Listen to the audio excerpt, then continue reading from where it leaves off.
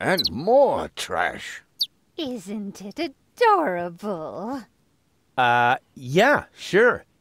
Hard to imagine I ever wanted to leave here. Ah, Rufus. This is the lad I was telling you about. What? Him? From what you told me, I had imagined a smart young man, not a filthy bum. There's more to him than meets the eye. When I first met him, Rufus was still a... How shall I put this? Just say it. I was a self-indulgent slob, but I'm steadily improving. That's right. Right now, for example, he is helping Bozo to get the trawler shipshape.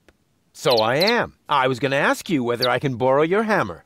No problem. You can take it from my toolbox over there. Thanks, Doc. You're the best. Trash. I still don't know, really. Something just doesn't seem right about that boy.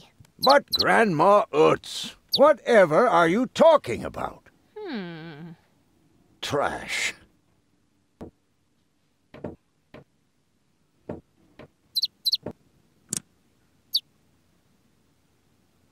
Didn't you tell me that he suffers from an exaggerated opinion of himself?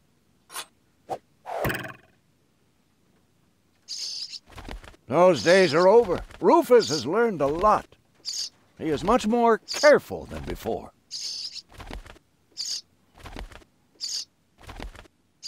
Aren't you worried he might steal something? I trust him completely. Rufus seems like a brutal thug to me. Rufus? Brutal? Never.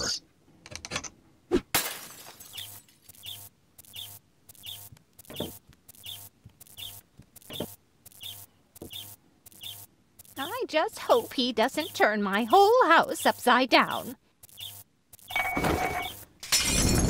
He's just getting a hammer. How much damage could he possibly do? Can a person really change so much? It's very simple. Once burned, twice shy. And Rufus has burned his fingers more than once. He has learned. I would bet the house on it.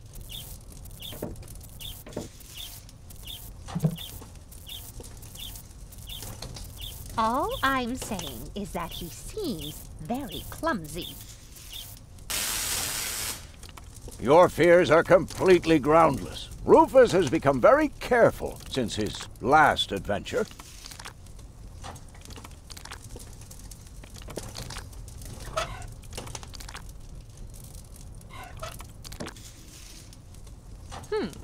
If that's all true, then he must have turned himself around 180 degrees. That's how it is. As if someone installed a power inverter in him. And he shouldn't give John Thomas too much to drink under any circumstances. Well, if that's all you're worried about. Something like that can kill a little bird. Rufus isn't going to drown your bird by accident.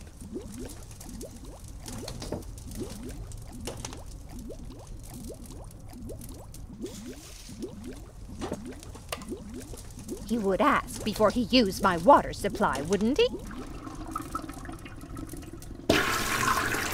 Absolutely. Good. Good. I have to get by on what I have until the end of the month.